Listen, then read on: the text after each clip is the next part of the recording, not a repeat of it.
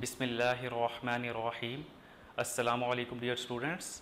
It's me Abdul Wahid, lecturer in chemistry of Britain International College Network.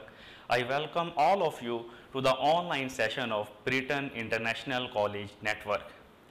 Dear students, जैसा कि previous chapter में मैंने आपको paper pattern के बारे में बताया था, हमने पेपर पैटर्न स्कीम डिस्कस की थी, एमसीक्यूज़ आपको बताए, शॉर्ट क्वेश्चंस के बारे में आपको इन्फॉर्मेशन दी और उसके बाद मैंने आपको लॉन्ग क्वेश्चंस के बारे में इन्फॉर्मेशन दी डियर स्टूडेंट्स।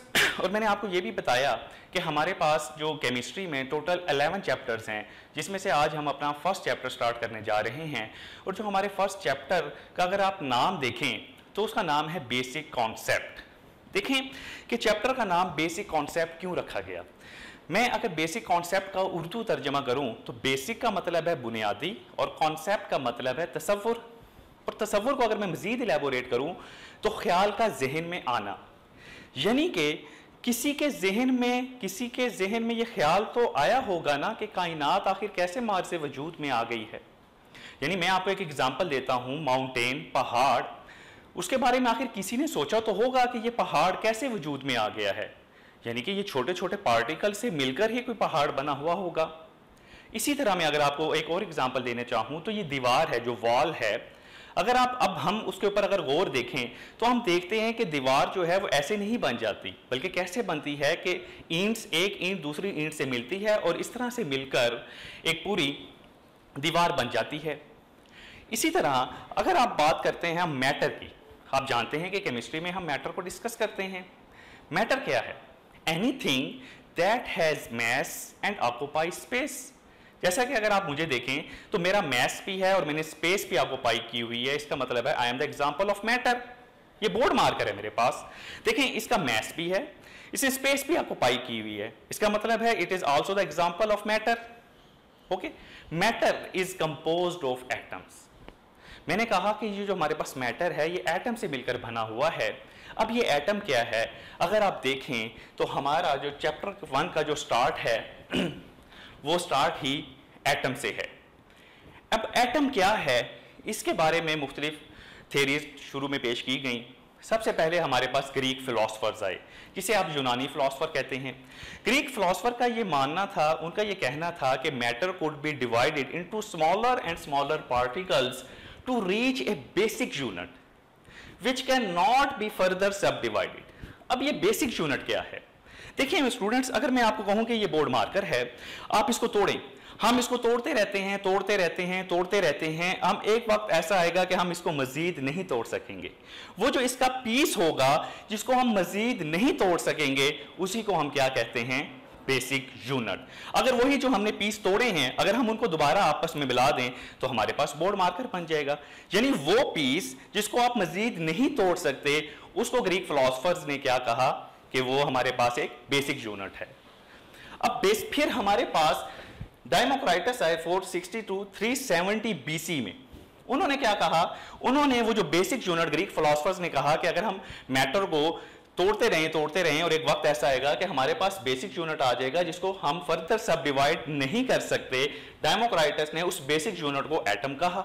अब उसने उसको एटम क्यों कहा? Basically atom is derived from Greek word atomos. Atomos का मतलब क्या है? इनडिविजिबल। तो एटम को जो बेसिक यूनिट है उसको एटम इस वजह से कहा गया कि हम उसको फर्दर सब डिवाइड नहीं कर सकते और ग्रीक लैंग्वेज में उसको उन्होंने एटम का नाम दिया। ठीक है स्टूडेंट्स, उसके बाद हम 17th सेंचुरी में आते हैं। 17th सेंचुरी में जब quantitative study of pure substances की गई। सब्सटेंस क्या होता है? A sample of pure matter is called a substance. Substance की टाइप्स आपने पढ़ी हुई है कि वो एलिमेंट भी होता है और वो कंपाउंड भी होता है। एलिमेंट क्या होता है? Which consist of chemically identical atoms. जबकि कंपाउंड क्या होता है? जो डिफरेंट एटम से मिलकर बना होता है लेकिन इन a fixed ratio by mass, इसको आप कंपाउंड कहते हैं। जब उन्होंने क्वांटिटेटिव स्टडी की प्योर सब्सटेंसेस की तो उन्होंने देखा, उन्हें जब कंपाउंड्स की डिफरेंट कंपाउंड्स की स्टडी की तो उन्होंने देखा कि बहुत से एलिमेंट्स ऐसे थे जो उन डिफरेंट कंपाउंड्स का हिस्सा थे। यानी कि एक सेंटेंस हमारे पास लिखा हुआ है, a few elements were the components of many different substances what does it mean? जैसे मैं कार्बन की बात करता हूं तो आप कार्बन देखें, आपको कार्बन डाइऑक्साइड में भी मिलेगा, कार्बन आपको कार्बन मोनोऑक्साइड में भी मिलेगा, कार्बन आपको ग्लूकोज में भी मिलेगा, C6H12O6। तो यहां पर उन्होंने कहा कि a few elements were the components of many different substances. मजीद जब उन्होंने स्टडी किया तो उन्होंने कहा कि जो एलिमेंट्स हैं वो कंबाइन होकर कंपाउंड्स बनाते हैं, और अगर हम कंपाउंड्स को डीकंपोज करें तो वो एलिमेंट्स बनाते हैं। यानी कि जब उन्होंने कंपाउंड्स को स्टडी किया तो उन्होंने कहा ये कंपाउंड कैसे वजूद में आया है, तो जब उन्होंने मजीद स्टडी किया तो ये डिफरेंट एलिमेंट्स से मिलकर बना हुआ था। इस वजह से उन्होंने कहा कि जो एलिमेंट्स हैं वो कंबाइन होकर कंपाउंड्स बनाते हैं, और अगर आप कंपाउंड्स को डीकंपोज कर दें तो अगेन आपको एलिमेंट्स मिल जाते हैं। उसके बाद हमारे पास जॉन डाल्टन आया 1808 में। It's an English school teacher. तो इसने क्या कहा? इसने कहा कि law of conservation of mass and law of definite proportion could be explained by the existence of an atom. क्या मतलब? कहता है कि हम एटम का वजूद law of conservation of matter and law of definite proportion से एक्सप्लेन कर सकते हैं। मसलन for example law of conservation of matter क्या है? कहता है कि matter neither created nor destroyed, मतलब मादा को ना तो पैदा किया जा सकता है और ना ही फना किया जा सकता है। इस लॉ से डाल्टन ने क्या एक्सप्लेनेशन की? उसने ये कहा कि ऑल एटम्स आर इनडिस्ट्रक्टिबल। इसी तरह जिस तरह हम मैटर को ना तो पैदा कर सकते हैं ना ही फना कर सकते हैं, इसी तरह जो ये एटम्स हैं हम इनको भी फना नहीं कर सकते, नीदर क्रिएटेड नॉर डिस्ट्रॉयड। उसके बाद हमारे पास एक लॉ ऑफ डेफिनेट प्रोपोर्शन है। कहते हैं लॉ ऑफ डेफिनेट प्रोपोर्शन क्या कहता है कि every pure compound has a fixed ratio of elements by mass. क्या मतलब इसका? अगर आप वाटर देखें H2O, उसके अंदर अगर आप बाय मास के लिहाज से रेशियो देखें कि हाइड्रोजन ये है हमारे पास वाटर, आप जानते हैं एक हाइड्रोजन का मास 1 है तो यहां पर 2 है तो लिहाजा 2, और एक ऑक्सीजन का 16 है। अगर आप इसको मजीद सिंप्लीफाई कर दें तो 1:8 की रेशो आ जाएगी। अगर आप ये देखें, आप दुनिया में जहां मर्जी चले जाएं, आपको जो वाटर का फार्मूला है वो H2O ही मिलेगा, जिसके अंदर आपको कांस्टेंट फिक्स रेशो मिलेगी 216 की बाय मास। तो इस लॉ से डाल्टन ने क्या एक्सप्लेनेशन की? डाल्टन ने ये कहा कि इन कंपाउंड्स, यानी कि कंपाउंड्स में atoms of different elements are combined in a fixed ratio. यानी कि कंपाउंड में अगर आप एलिमेंट देखेंगे तो वो एक फिक्स्ड रेशो में होते हैं। ठीक हो गया?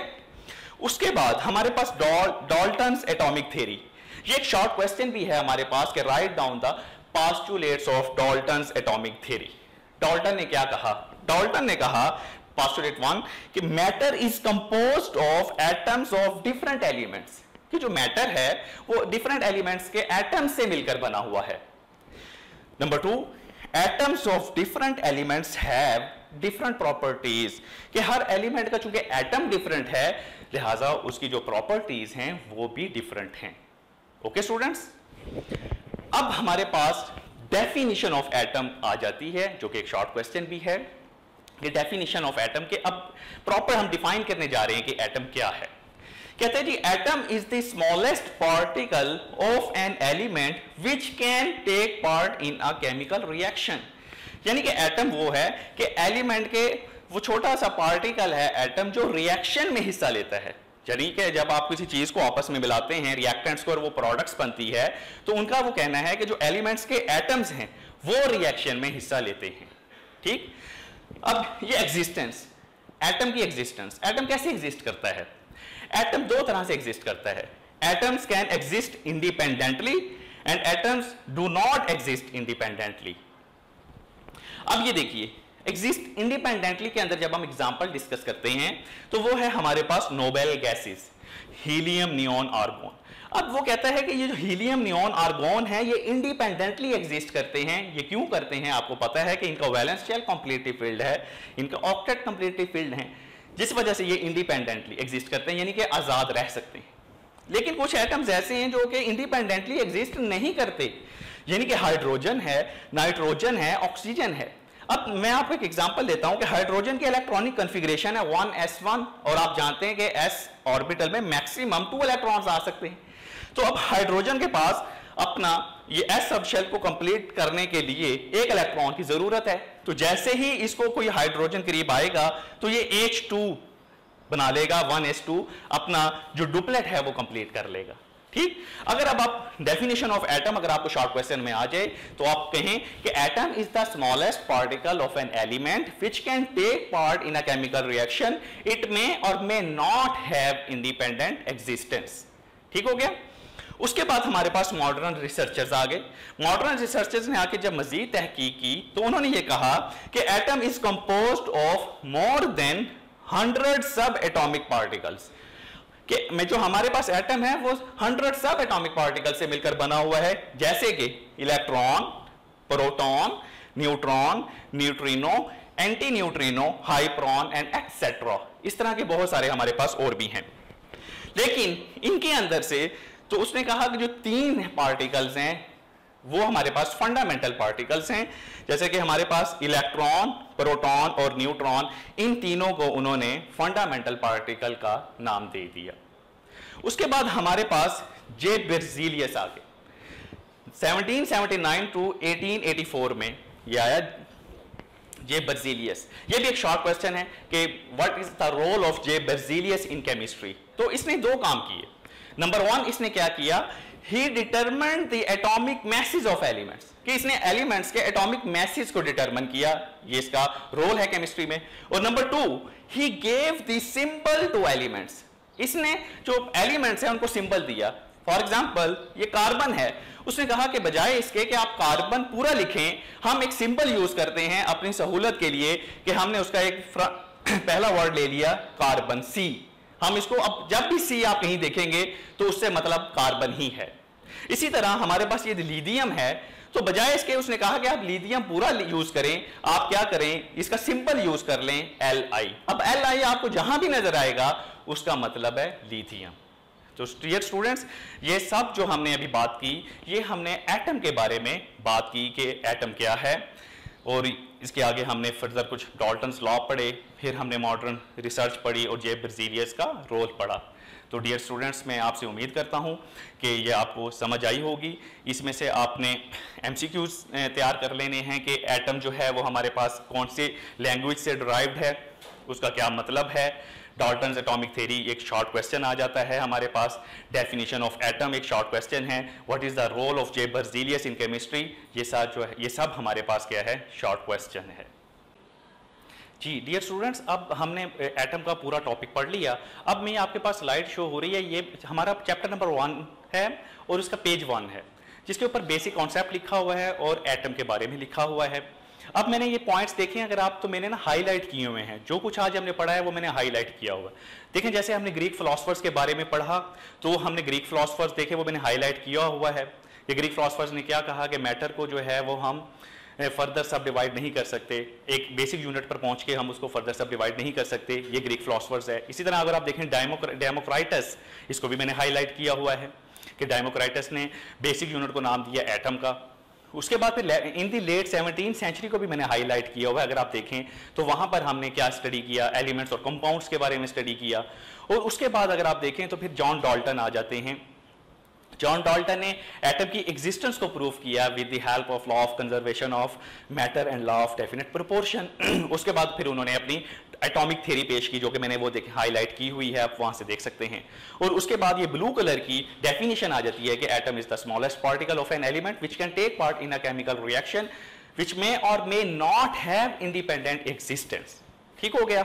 उसके बाद हमारे पास मॉडर्न रिसर्चर आ गए कि जिन्होंने कहा कि जी नहीं, एटम को हम फर्दर सब डिवाइड कर सकते हैं and atom is composed of more than 100 सब एटॉमिक पार्टिकल्स। और जिसके अंदर फिर हमने कहा कि जो फंडामेंटल पार्टिकल्स हैं वो इलेक्ट्रॉन, प्रोटॉन और न्यूट्रॉन है। और उसके पास हमारे पास अगर आप देख सकते हैं तो स्वीडिश केमिस्ट जे बेrzelius है कि ये भी एक यहाँ पर ये एक शॉर्ट क्वेश्चन है।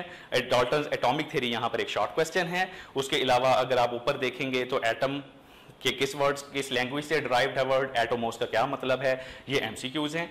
तो स्वीडिश जे केमिस्ट ने भी आपको मैंने बता दिया कि उसने 2 वर्क किए थे। ही determined the atomic message of element and he gave the symbol to the elements. ये हमारे पास आज का टॉपिक था कि what is atom. Thank you.